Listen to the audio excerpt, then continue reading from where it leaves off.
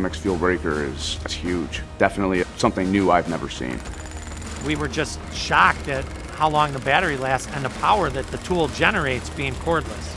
The MX fuel breaker, the amount of power that it was using, it was perfect. Had no issues with it. Concrete was breaking like nothing.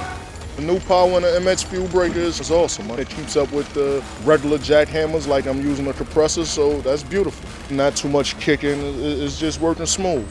Breaks up concrete perfectly. Not as heavy, doesn't vibrate nearly as much. You're able to control it much easier than corded or hose tools. Lightweight, battery operated, not heavy at all. You can literally carry it with one hand and you get more work done. You just move. I can real easily side to side, pick it up, move where I need to go. No cords, no hoses. You can edge it in the side corners. You can pick it up and walk with it in a hot second. It's so light that you can carry it and basically fit it anywhere. It's real durable and flexible. The MX fuel breaker is a lot quieter than the air-driven jackhammers that we currently use. It eliminates that hazard. This is a battery-powered breaker, and I am amazed at the lifespan of the battery and how much power the tool actually has.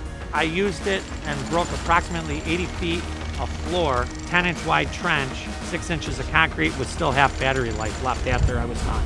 The MX fuel battery has no issues with sustained power. The MX fuel breaker's battery was excellent. You'll get enough work done. You should be able to get all of it done. Milwaukee did a great job on the new MX fuel breaker. I think this made Milwaukee go up another notch. Honestly, I definitely would recommend that tool.